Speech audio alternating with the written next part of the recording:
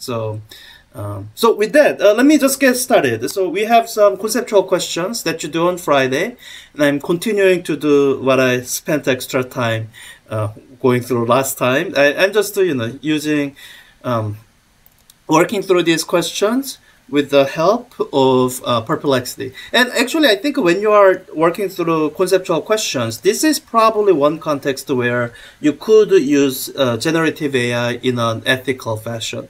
So you've seen the discussion that I set up for people to be able to cite their use of generative AI, as in if any of your submitted work will contain content from generative AI, then you should disclose that use of iCite resource, and you can post a post in the thread and in the topic, and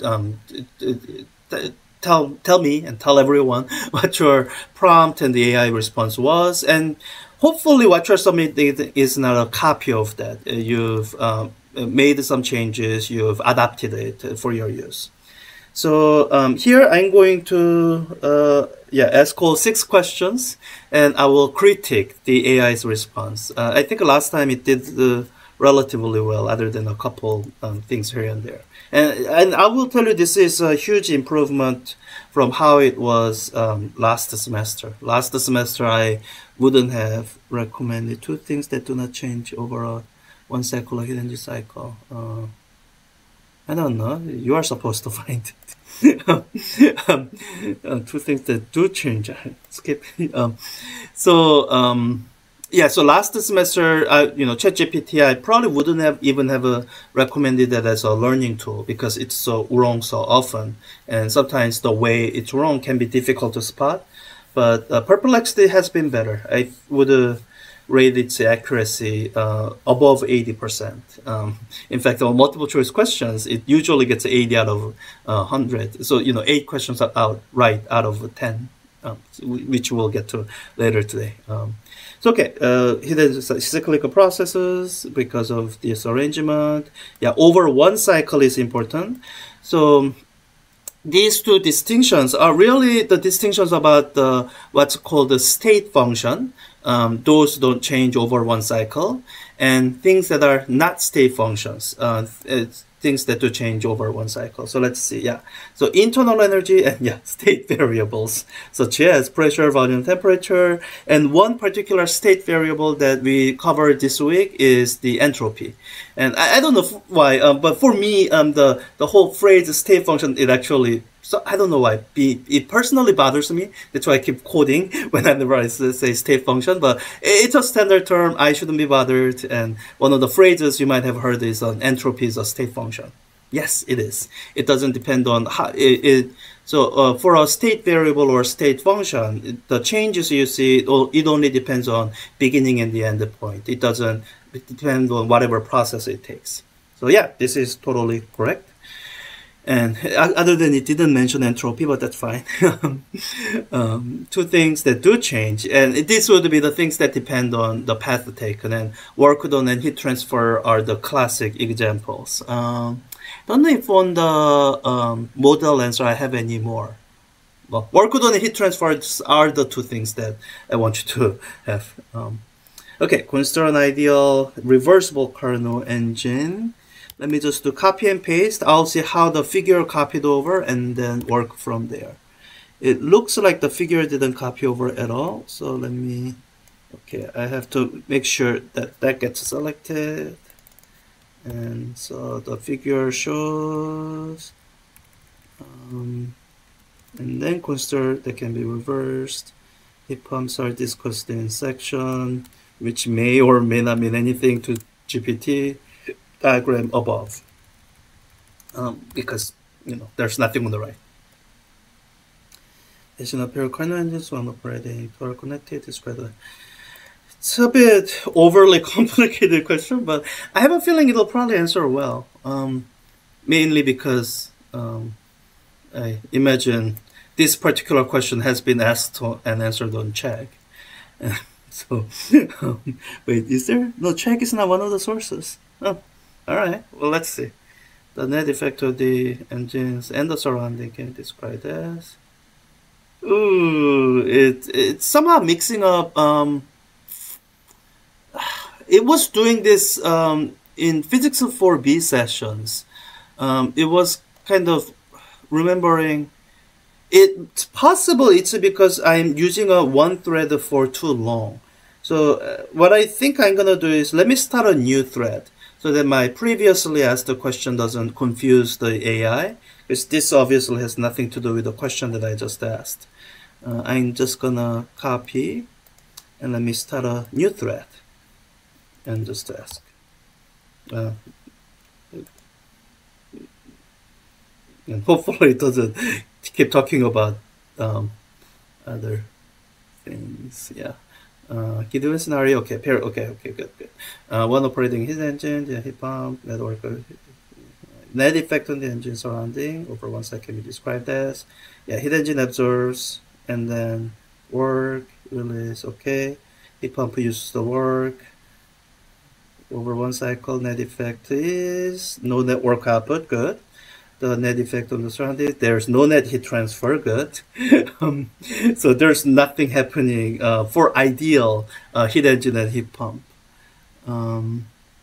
Yeah, and this is a good answer. So you could answer this really in a short, succinct way by saying, "Oh, nothing happens because you are connecting a reversible thing to something that's the reversed version of it, and they are ideal. So it's they can cancel each other out.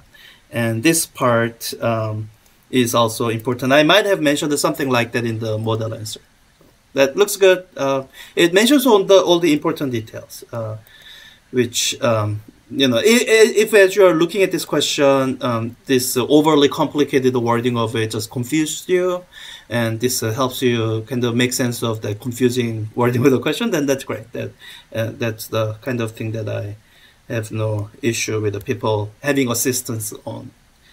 Okay, let's keep going. Question 3, engines. Yeah, okay. Let me make sure I edit it down a little. Watch below video, and yeah, the links to the external site gone. And answer below question. Video is all along. Okay, I think it'll know to kind of ignore these extraneous things. So let me just leave these things in. And what is okay? Let's see. This is another. So I think I wrote some of these questions because your textbook didn't have questions that I thought were interesting to ask, other than this one. And one of the things that questions I write tend to be a little bit too long. So this, I guess, does it talk about thermoelectric effect? So.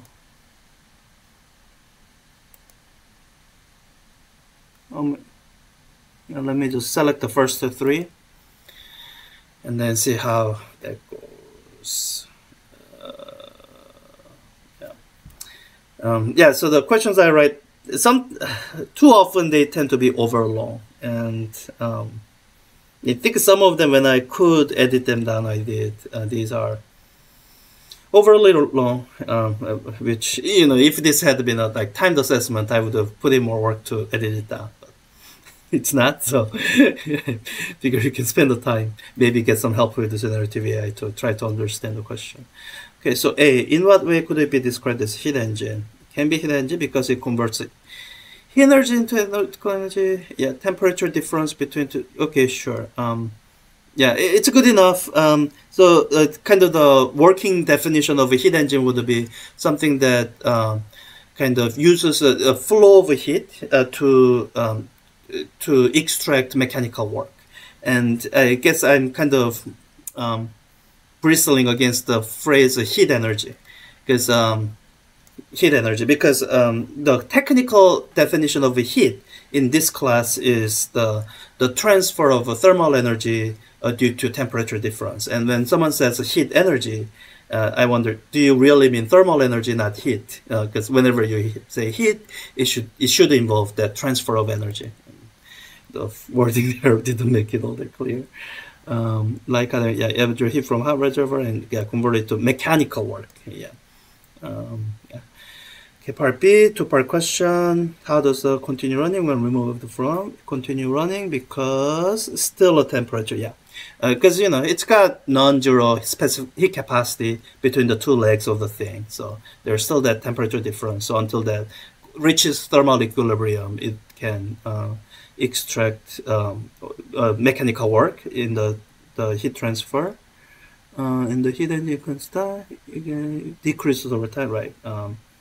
It dissipates from the material and the yeah, and even if so one thing that it didn't mention in this response, even if this device was perfectly insulated from the surrounding, somehow, as it operates, actually the thermal equilibrium will occur between the hot temperature reservoir and the low temperature reservoir. That's kind of one of the things the heat engine does. So I have a demonstration, a Stirling engine, and I will show that in lab next week.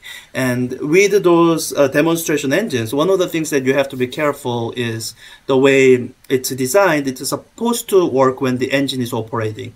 So if you hit the hot thermal reservoir without letting the engine run, then you could damage the thing because the hot reservoir will get too hot because there's not enough heat transfer into the cold reservoir without the heat engine working. Okay, question 4, the Clausius statement. And I have, let me just be silent on the Clausius statement. I think it's one of those things that, as a physicist, I don't find the Clausius statement all that remarkable, but I think chemists do. So, so thermodynamics is one of those topics that both your chemistry classes and your physics class, we both cover, and we have different duration of the video. Well, why do 4.39. 4 minutes and 39 seconds. So chemists have their priorities. We have our priorities, and even though sometimes we might, I don't know, skip. Even though we might cover essentially the same topic, what we choose to focus on, what we choose to prioritize, it's different. So, in chemistry class, you might focus on trying to figure out, is a particular chemical reaction going to be spontaneous or not? That I can imagine being important to chemists. For us, really the number one thing that I want you to take away from our coverage of thermodynamics is heat engines and how heat engine processes work. Like you could have 0 chemical reactions and 0 phase changes. And if you just understand the operation of a heat engine based on gaseous medium, that's perfectly fine for our purposes. So with that, Clausius statement, it does not spontaneously from cold to hot, okay. And for us physicists, that's so obvious that it doesn't even need to be stated. To verify this statement holds for working typical evaporator, compressor, right? That's what the video will have described. In the evaporator, heat transfer focus cold environment, the interior to the working fluid. Yeah, we would mention that the working fluid is colder. Well, let me keep reading. Compressor increase the pressure and then input condenser heat is rejected into the hotter environment. Right. This description itself is so far good, but it hasn't described how it's consistent with the Clausius statement. Of course, spontaneous from hot to cold, and it's okay. I think it's showing that from the cold environment to the. So what it's missing is it should mention that working fluid is even colder than the cold inside. So even though heat is flowing from the cold environment, the direction is still from warmer to colder, or cold to even colder. In the condenser, in the back of the refrigerator, from the working fluid, which is now warmer than the environment, to the hotter outside, which is at least cooler than the working fluid. Yeah, so I think it's missing some details here. Here's the cold to hot. Yeah, this I wasn't really asking. Our question wasn't really focusing on that. So this particular response isn't all that satisfactory, but but it's fine. Let me not dwell on it because the whole thing about Clausius' statement is one of those things. when I first taught this class, I didn't cover it. And I think the main reason I still cover Clausius' statement is because I already have lecture videos recorded. So nothing there is wrong. So it didn't feel like there was any utility in removing it. But, on your part, if all of that gets confusing and wasting your time, feel free to skip it. I won't insist on it. So, okay.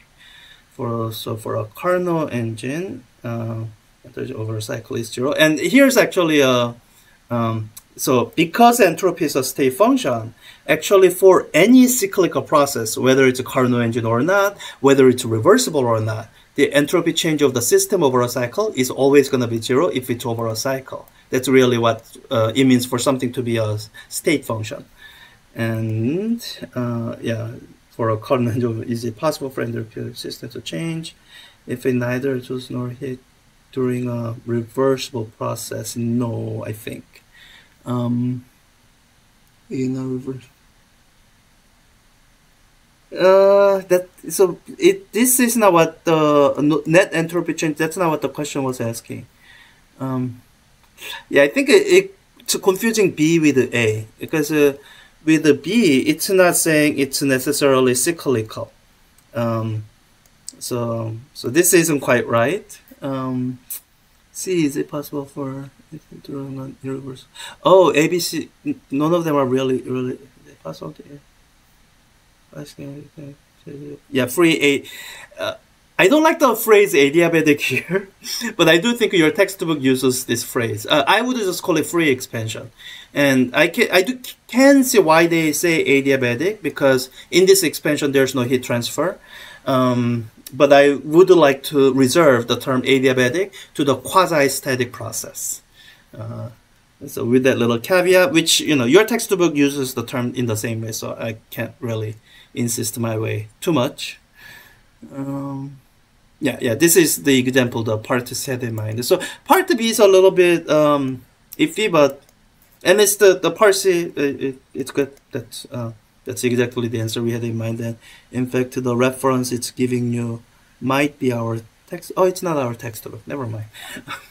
Okay, last question, and I want to have enough time to do a timed assessment demo. And I'll probably take a little bit of break because after an hour I do get tired, and I do want to be energetic enough to the two problem sets.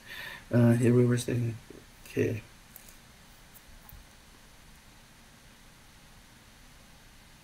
Yeah, unique feature. Every other law of physics is reversible, right?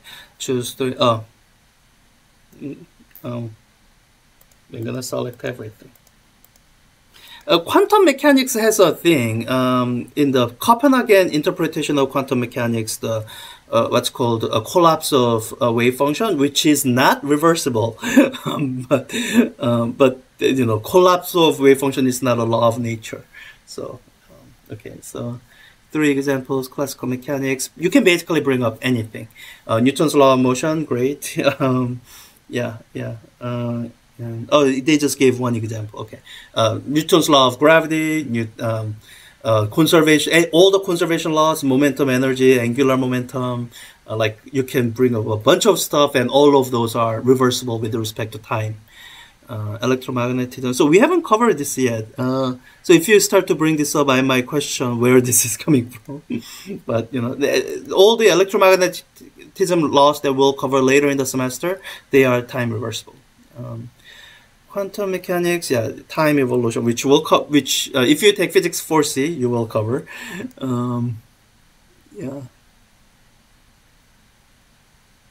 Yeah, it doesn't mention the thing about the collapse of wave function, but that's fine. Yeah. Okay, so I think that's good. So with a question like this, we might ask something like, could you give more examples from classical mechanics? Because someone who's trying to use this to learn might have realized that we haven't covered electromagnetism and quantum mechanics, so those examples make especially less sense. But you have covered the classical mechanics in physics 4A, So the examples there, you can read it through and kind of reason through for yourself and see that, oh yeah, all of that makes sense. What it's claiming makes sense. Now, simple harmonic motion is not a law of nature. And I don't know in what sense they are saying it's time reversible. Because if you reverse time, the way it's moving looks different. So the equation of motion is definitely time reversible, because it comes from Newton's second law, which is reversible with respect to time. Yeah, still follow. Yeah, okay, that's I guess good explanation. Yeah, good. Okay, so that's the conceptual questions and kind of looking at it with the help of generative AI. And yeah, some of these overly long questions, it has, but I think overall it's still doing well. So again, if and when you are using these tools, make sure you are using it to learn, not cut corners.